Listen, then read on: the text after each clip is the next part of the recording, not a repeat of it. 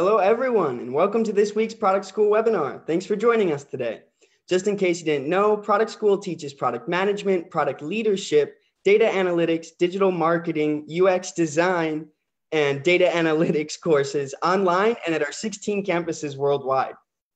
On top of that, every week we offer some amazing local product management events and host online webinars, live streams, and Ask Me Anything sessions. Head over to productschool.com after this webinar to check them out. Today, we have an awesome guest presenting. I'd like to introduce you to Sohaib Thiab. Sohaib is a seasoned product management executive with more than 8 years working as a PM in different companies. Currently, Sohaib is working at Booking.com, the world's largest online travel company. Previous to that, Sohaib was heading the product team at 7AWI, one of the largest tech and digital publishers in the Middle East region. Sohaib is a Scrum and Agile expert and a certified Scrum trainer. He is also an internet entrepreneur that established and sold websites to Yahoo and D1G. He was also selected as an Endeavor Entrepreneur in 2011 for his initiative in co-founding the gaming company Wizards Productions. Feel free to leave any questions for Sohaib in the comments of Facebook, and I'll be sure to ask them at the end of the presentation. And without further ado, let's welcome Sohaib. Thanks for joining us today. Hi. Pleasure to be joining you guys. Yes. So let me see. Let me share my screen here real quick. Can you guys see it?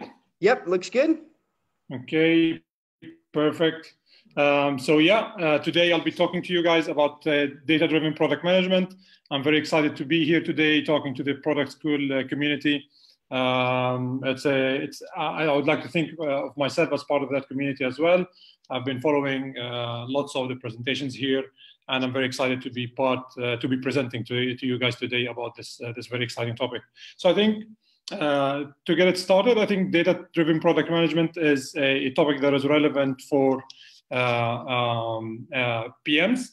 It's relevant, of course, for if you're either starting your career as a PM today, or you're currently a PM, or you work with PMs at your current company. And I also think it's a relevant topic for any size of a company, whether it's your own startup, or you're working for a startup, or you're working at a big organization. Today I'll be taking you through a few points in the coming next 30 minutes. First off, I'll be talking about why is data-driven product management important, and why is it important for any product manager that wants to have a successful career, how to become data-driven, what's the state of mind that product managers should have to be data-driven. And I'll quickly go through some tactics or methods that you can apply and test to become a data-driven product manager, hopefully. But before we get into all of that, let me give you guys a quick introduction about myself. I'm currently working as a product manager in Booking.com, which is the largest travel tech company in the world, and their headquarters in Amsterdam. I've joined them 2 years ago. Previously to joining Booking, I co-founded a number of startups. Some failed and some succeeded, and I learned a lot about using data in the products that I've built along these years. So I started the first Arabic social networking website, which was acquired by Maktub, which was later on acquired by Yahoo. I also, after that, co-founded a gaming company, went through starting a startup from scratch. And I'm also currently working at a big organization with hundreds of product teams, and a company that runs hundreds of experiments per day. So before I get into the why, and why is data-driven product management important, I would like you to think for a couple of seconds of why or what is a prime job of a product manager. Why does a company hire a product manager? What do they expect a product manager to deliver? And just think of that for a couple of seconds. And To be honest, like when I started my career, I really didn't think of it in that way. But if you think about it, I think the biggest or the prime focus of a product manager is to make sure that they are ROI positive. This can apply for your product that you're managing, or the section of a product you're managing, or even if you're working at your own startup or you're part of a small startup, you need to make sure that ultimately that product or startup or initiative is ROI positive. And I think that's where product management is an area where you need to balance between multiple sides or multiple factors to make sure that you are at the end of the day ROI positive. And I think that is where data becomes extremely important, because it helps you make sure or increase the chances that you are ROI positive at the end of the day. Why is it important? And I think for a number of reasons, obviously, and I think one of the biggest or most important reasons is that data removes opinion-based decisions. This is from my personal experience, and I've seen also from colleagues and friends that have worked or started companies. I think opinion-based decisions is one of the biggest pitfalls that companies and startups or even sometimes in many cases even bigger companies fall into. And you know, opinions are very easy to form and to come by, and going down following like developing a product or a feature just solely based on an opinion usually ends up with a failed outcome or a failed experiment or a failed feature. And in all cases, regardless of whether it's a small company or a big company, that's wasted resources that might have been put into a more important thing that develops, that returns value for the company. Being data-driven also eliminates bias. It eliminates, in some cases, hidden agendas. And it helps PMs focus on the customer. It helps PMs bring the voice of the customer to the table through the data that customers generate while they're using the product that you're managing. So it's very easy to remove the bias that usually are part of any discussion. And by focusing on the data, that helps PMs and people that work with the PMs and the company to focus on what's really important, which is the customer. And of course, that helps PMs moving forward and deciding what do they build and what do they focus on. And so I think the biggest contribution of data is that a big part of what products or product managers do on a daily basis is to prioritize usually a big backlog of stories or features or ideas that they get or the people around them get. Basing these ideas or these stories in your backlog on data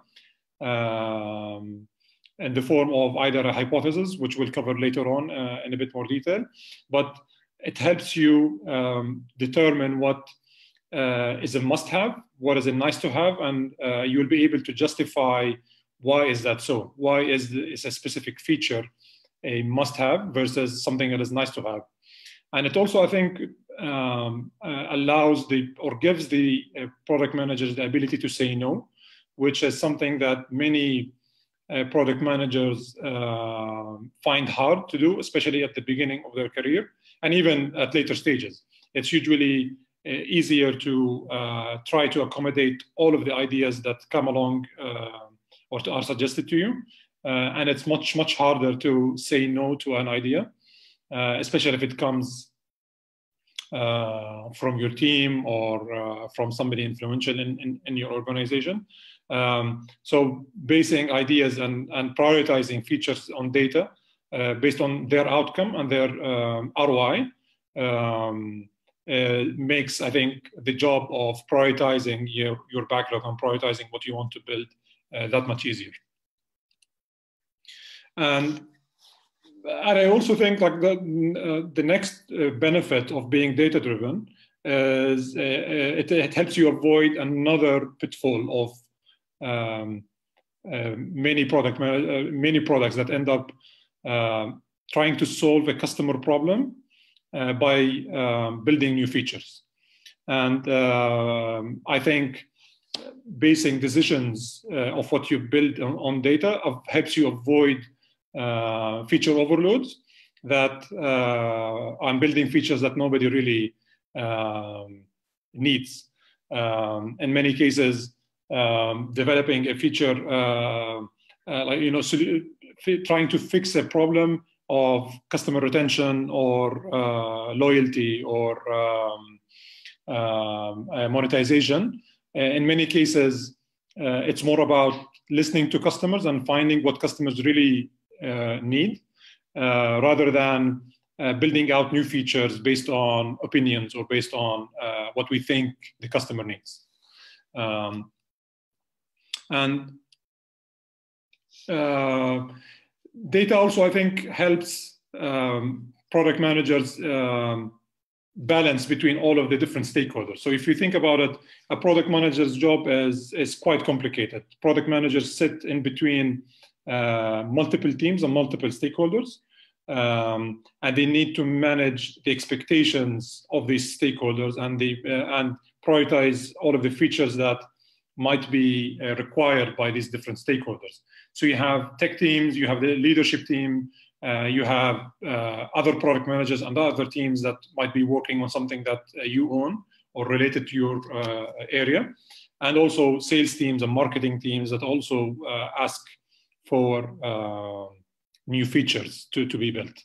And product managers sit between all of those different stakeholders and between what they actually believe is the priority for their own product that helps them achieve their what they're after or what their targets, and having data to back up all of these discussions makes it a much easier task,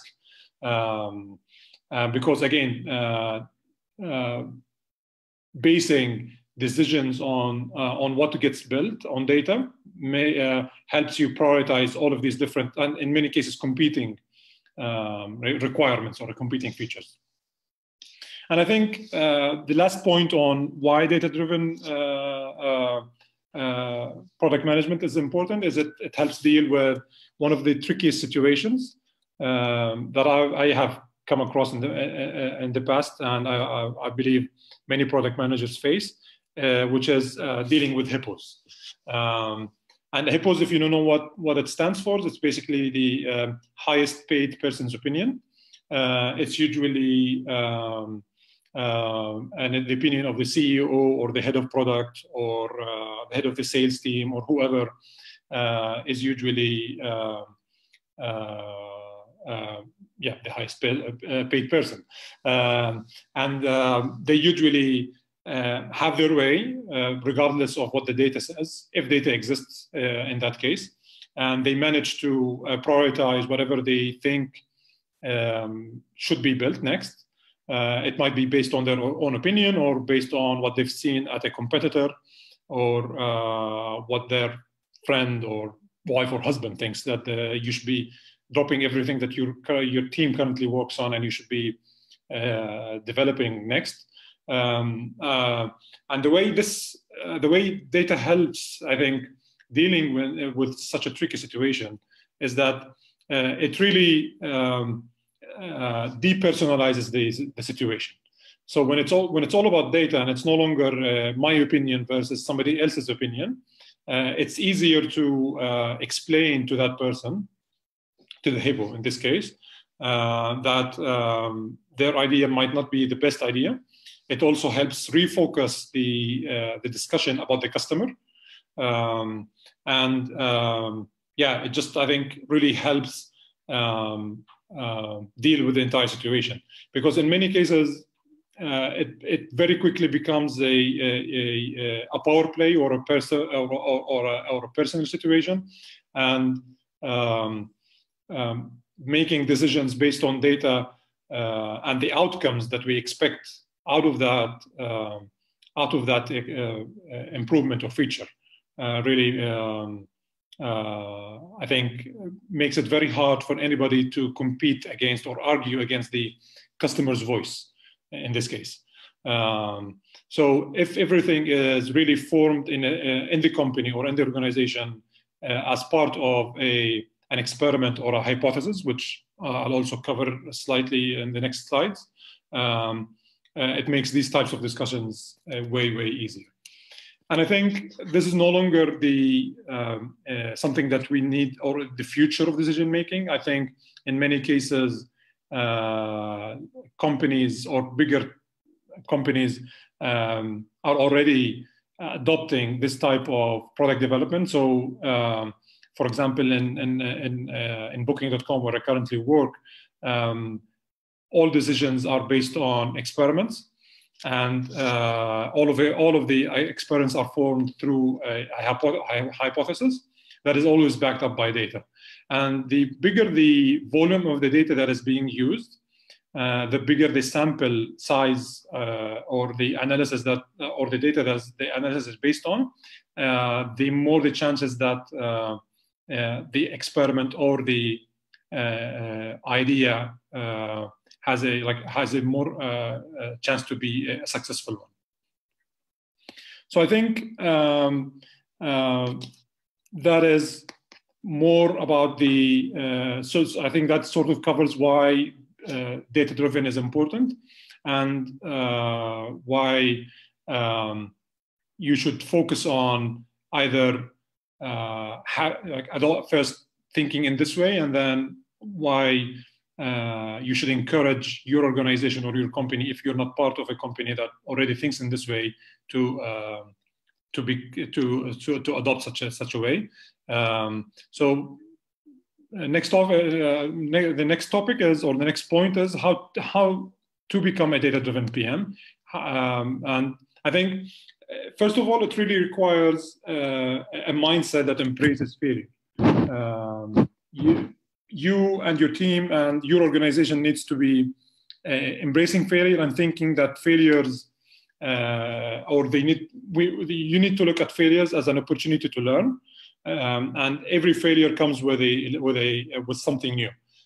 So you've either validate an idea, which if it works out, or it doesn't work out, and you know that that's not the right way of growing your product or fixing the customer's pain point. This is not something that is easy to accomplish. If you're working at a company that has this culture and this mindset, that is really good. That will help you a lot in accomplishing it. But if you don't, I think it's always easy to start with yourself and with your team. Build a successful case there, and then try to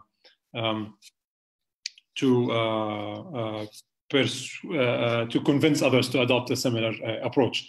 So, for example, of a company that has such a mentality, where currently I work, which is in Booking, there is we basically have a yearly budget for failed experiments. And this is actually like a monetary budget where we know that if an experiment fails, it might mean a customers that we've lost, or conversions that we've lost, or in some cases it might have led to an increase in customer tickets, for example, which is another monetary cost for us. But that's how far some companies take this mindset. To encourage their teams to experiment and try and fail. So the culture looks like more that it's hypothesis driven. It has to be any hypothesis or idea must be backed up by data, and you have to define a success metric beforehand before you start your experiment. And it's never based on opinion. It can be initiated based on an opinion, but then you need to validate your opinion or your gut feeling with data. So we'll dive a bit deeper into this. So first question is, well, where does data come from? And I think this is true to any size of the company. So whether it's a startup or a large organization, I think you'll always have some sort of way to start exploring this data. So it can come from qualitative data sources or quantitative data sources. So qualitative is, for example, a really easy one is a conference. You might gain an insight from a conference that you attend, where you can see an insight from a competitor or an industry trend.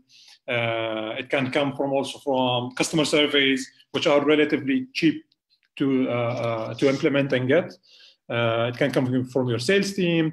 It can come from a customer forum where customers are currently discussing something, and that gives you an idea or a hypothesis. And then usually that qualitative data insight gives you the signal to explore further and spend slightly more effort into digging deeper, which is usually going into quantitative data sources. So these usually come from your own database. It can come from simply tools such as Google Analytics or other analytics tools that you might have implemented. It can come also from, if you have experiments or have an A/B testing tool, it can come from historical or previous experiments to try and validate that signal or that hypothesis or that idea that you've picked up from a qualitative data source. And then you sort of, if you find a signal or if you find a validation for that idea in one or two or both of these data sources, then you start basically forming your hypothesis and your experiment. So this brings me back to the topic of hypothesis testing. So what is exactly hypothesis testing? So in simple terms, it's basically an A/B test that is driven by data, which is formulated with the formulation of an expected outcome based on this data. So you basically think of a feature or a test where in the B version of that test, you want to implement a feature or an improvement, and you base that on the data that you've already gathered, and you track that as you start that experiment, and you monitor does this implementation of or is this implementation of the specific feature moving your metrics or moving your KPIs. So what makes a good hypothesis? Usually a good hypothesis is something that you believe is true, but you don't know for sure yet.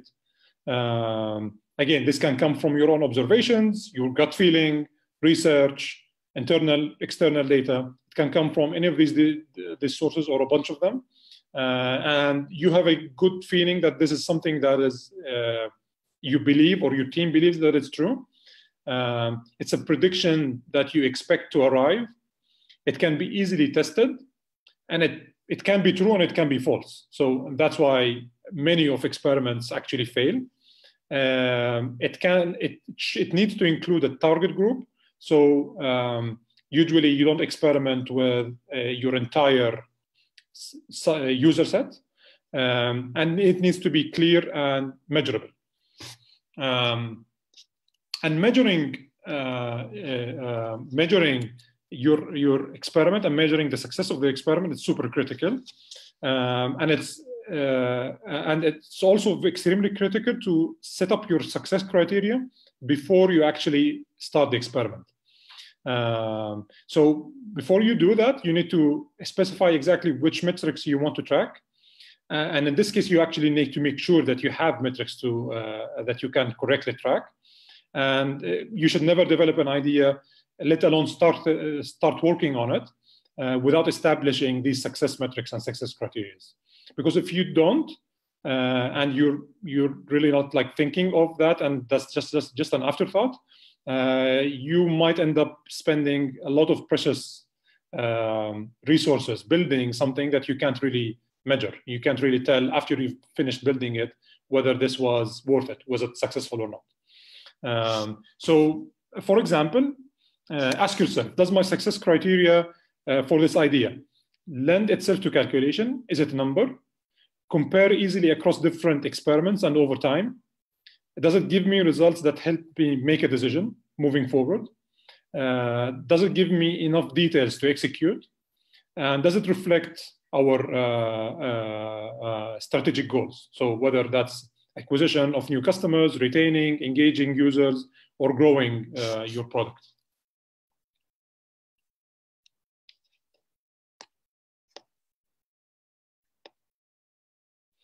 And as I mentioned, like setting up your success criteria ahead of time is super critical. It sounds easy and it sounds basic, but it's very easy to basically, if you don't set up your success criteria over time ahead of time, it's easy to start interpreting the experiment the way the results are actually coming in. So if you don't set that up beforehand, it's usually what it ends up usually happening is that you or your team start trying to interpret the data that you're seeing in the experiment to justify accepting it. So for example, you need to ask yourself, does my success criteria for this idea,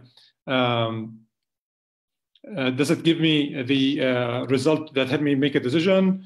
And in all of these things, you need to really beware of vanity metrics. So vanity metrics are very risky. And vanity metrics are simply things like page views, unique users, Facebook likes. They're really metrics that don't give you detailed view of what's happening in your product. They're usually high-level trends in your business, and they really give you very little very little insights on how you can improve your product. So a simple way of how you can start experimenting with this or start implementing it is to ask a question. Again, the question can come from previous data, customer complaint, customers asking for a specific thing, which ignites or which starts this process. And then once you have that question, once you start asking that question, you start researching data to gain a signal or find a validation that this is a good idea, basically, and then you form a hypothesis.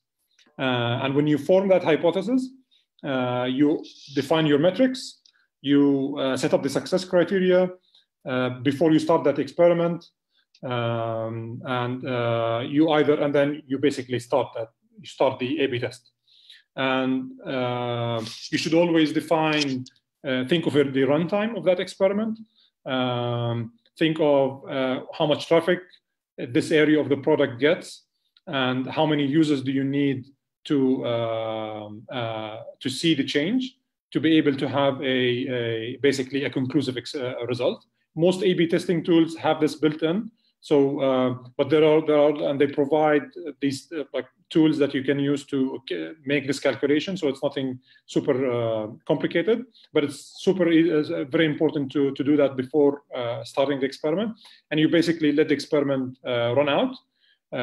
It's runtime, and then you look at the results and the conclusions, and you draw conclusions based on the results.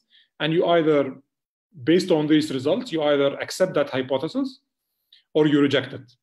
And in many cases, I would say 80% or more of these cases, hypotheses fail, experiments fail, which is very normal. But it's, again, that's why a culture that accepts failure or accepts failed experiments is very important, because that's usually how it goes. most experiments fail, and then you try again. But then you know that it's either the feature itself wasn't implemented correctly, or it was based on the wrong data, or it's something that you can scratch completely off your backlog, and you can focus on something else. So to recap, just aware of the time, we don't have much left.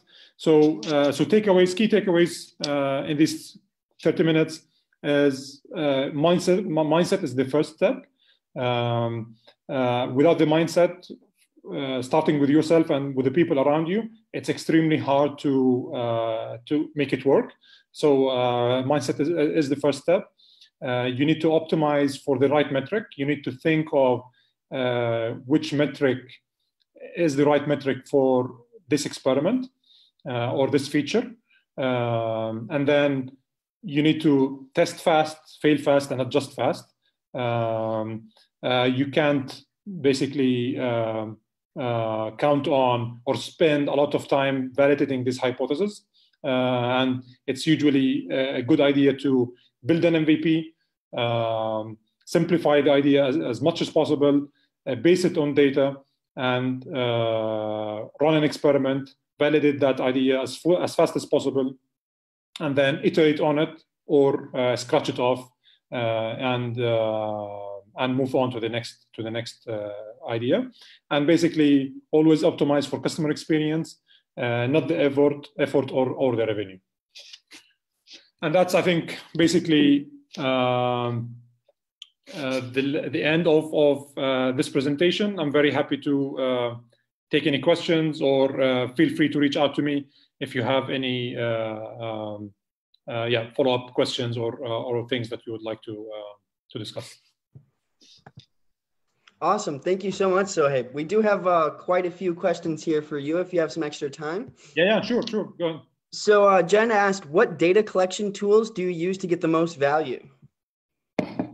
So usually in the current company that I work in, we usually have a bunch of internal tools that we've developed, and we also use a bunch of external tools. So for example, Hotjar or SurveyMonkey. These are some third-party tools that you can use to gather insights.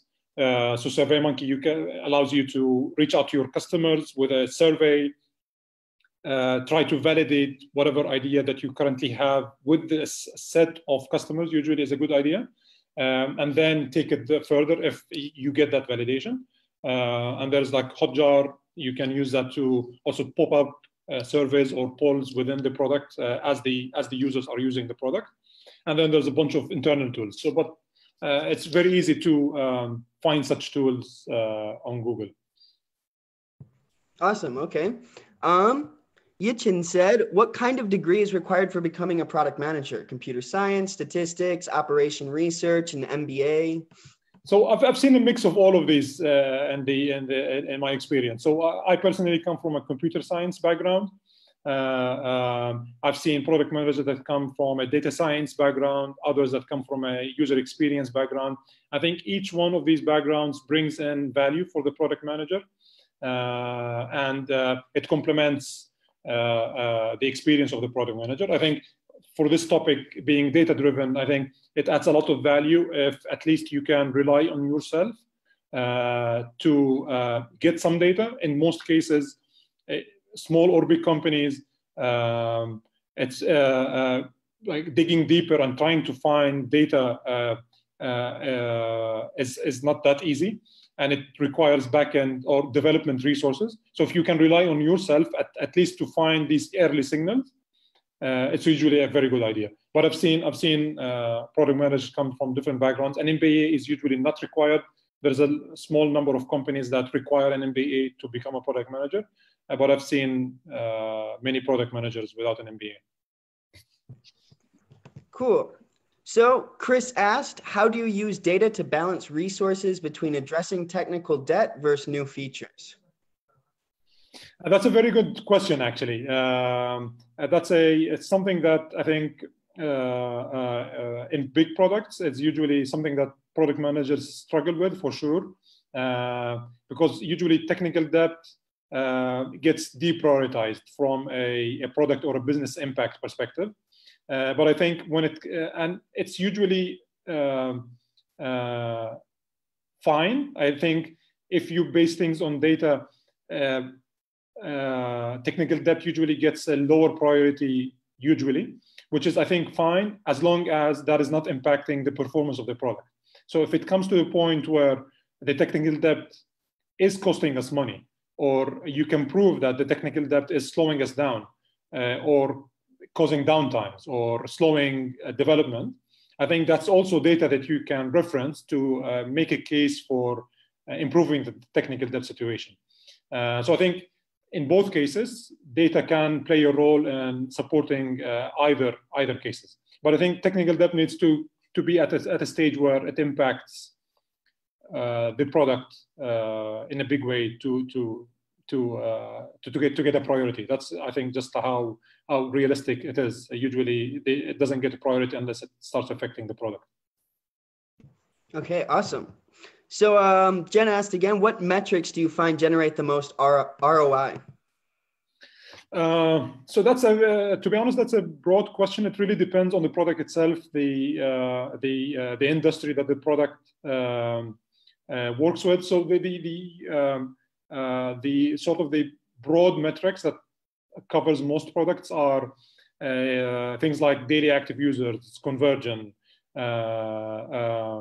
a customer lifetime value, net promoter score. These are sort of, I think, the broad metrics that cover most products, but it really differs in a big way between products and the industries and the products operate in.